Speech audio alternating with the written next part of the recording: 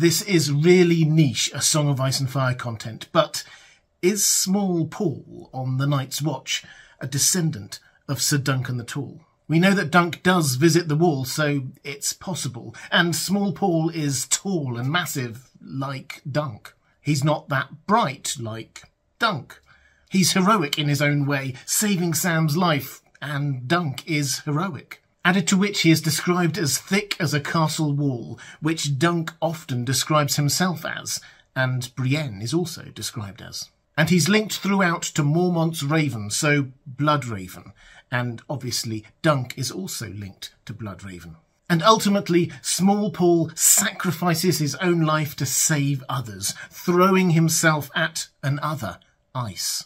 Dunk's death is the same but with fire, braving the fires of Summerhall to save people's lives, ice and fire.